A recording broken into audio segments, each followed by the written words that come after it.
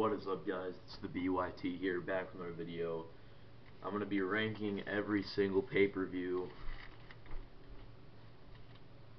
from 2015 in order from worst to best. So there was 12, I think. Let me see. I probably should have counted, whatever. Alright, the worst one was Extreme Rules 2015.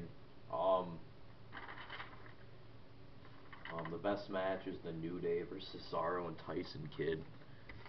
I just didn't like that one. It was just a very boring show, just like all of them nowadays.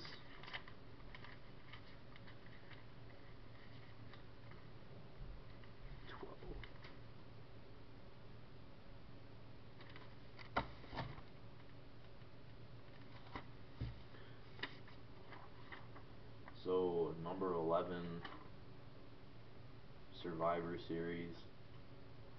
This was another boring show.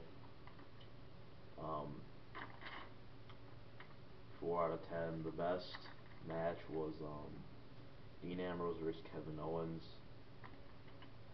And yeah, that was a good match, but just the rest of the show sucked. I wish they would have just made it like a 16-man tournament instead of just 4 guys. Then next we got Elimination Chamber 2015. This was like a network special, where it was only on the network.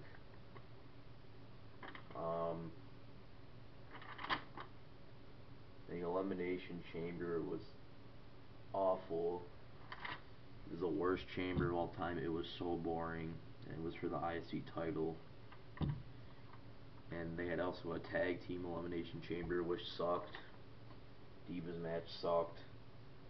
There was jobber matches on the show too. Then we got Fastlane. This show sucked as well. Just 5 out of 10 I gave it. Very boring. Roman Reigns versus Daniel Bryan was good, but that was it. That was pretty much the only good match on the show. Royal Rumble 2015 is next. You had an amazing match with Brock Lesnar on here, Cena and Seth Rollins, and you had another good tag match, but the Royal Rumble was awful. Probably the worst one in history, or the third worst one. I think 93 was the worst one in my opinion. Hell in a Cell 2015 is next. Undertaker vs. Brock Lesnar was good. The IC title match sucked. Roman Reigns vs. Bray Wyatt was good. Divas title match was boring, and so was the opener. Alberto Del Rio came back, which one of my least favorite wrestlers on the roster, so I really wasn't thrilled about that. And then we got TLC 2015. You started off really good with a nice solid 4-star ladder match with the New Day, the Usos, and the Lucha Dragons. And you had the Dudleys and Tommy Dreamer on here. Dean Ambrose vs. Kevin Owens was good. This ended up being just an average show. The opener gave me high expectations, but it just didn't pay off. It was just boring. Night of Champions 2015, another mediocre show. The 6.5 out of 10. This year was probably the worst year of pay-per-views there's ever been. The opener was good. It was a nice little. It was fast-paced and into good psychology. Jericho and the Wyatt family with Reigns and Ambrose was good, I guess. Sting vs. Seth Rollins was disappointing, and the U.S. title match was good.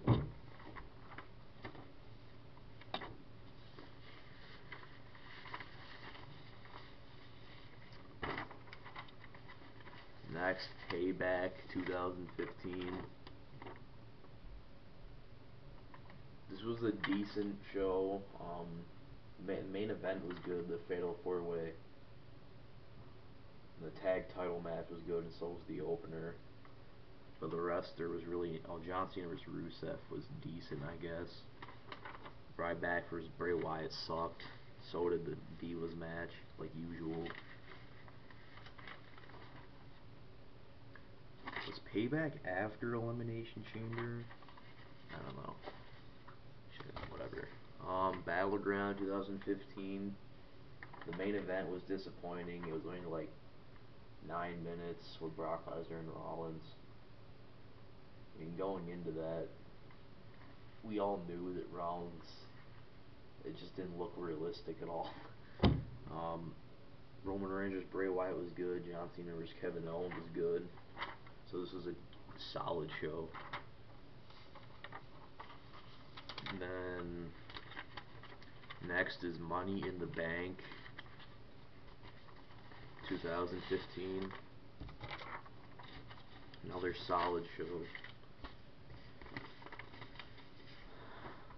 The Money in the Bank was good. Main event, and Kevin Owens and John Cena, that was their best match in my opinion. 4.25, 7.25 out of 10.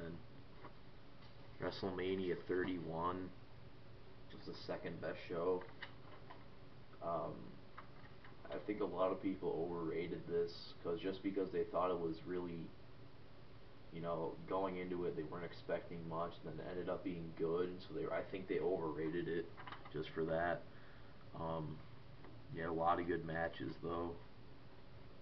Sting and Triple H, Rollins and Randy Orton was disappointing. The ladder match was kind of disappointing. The main event was better than expected with Brock Lesnar and Roman Reigns. And SummerSlam 2015 was the best one, which I didn't even watch live. And that kind of spoiled it, because I kept getting updates on my iPod on vacation. So you had a lot of good matches. Like the tag match was good. The main event was really good. So was the John Cena and Seth Rollins match. Kevin Owens vs. Cesaro was a good, solid match. So was Bray Wyatt and Luke Harper vs. Ambrose and Roman Reigns. The card was good. It was pretty much a stacked card. Wait, no it wasn't. Looking at it, no it wasn't actually. The main events, they had good main events, I'll say that. So yeah, 8 out of 10 for the SummerSlam. That was number 1.